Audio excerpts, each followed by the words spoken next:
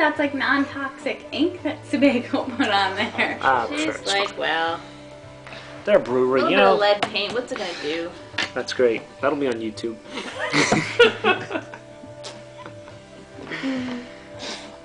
You can claim that I said it at least.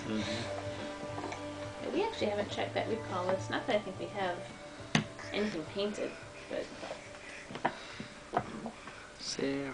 Ooh. She's like, I just checked out those cookies. I put them in the anti-syrup place, though. Sweetbacks are way better. Those stars. yeah, the texture and the crunch. I bet you those cookies don't stick to your fingers.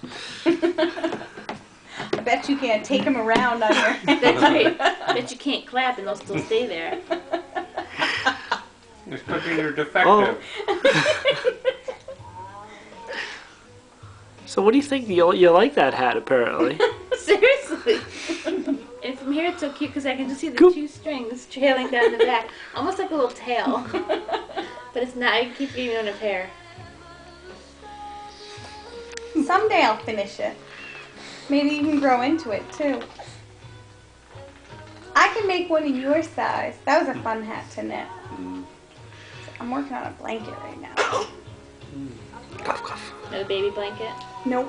Oh. Person blanket. Ooh. For you or for someone? For me. It's the first thing I've For ever you. knit for myself. Well, I tell you, we kind of said Sarah. that we can't swaddle her in your blanket. Well, It now was- that my mom knits, I don't make blankets. Well, like, Hi. I would make them for friends still. Yep. You know, if Erin gets pregnant, she's getting a blanket, but... It was Sarah's favorite.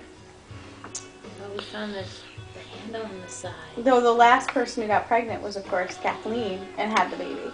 In Tucson. Yes, you Who needs mentioned a wool blanket in Tucson? it. Is that Everybody, one? oh, clap, the yay. baby The little announcement? boy, yeah. That's a cute announcement too.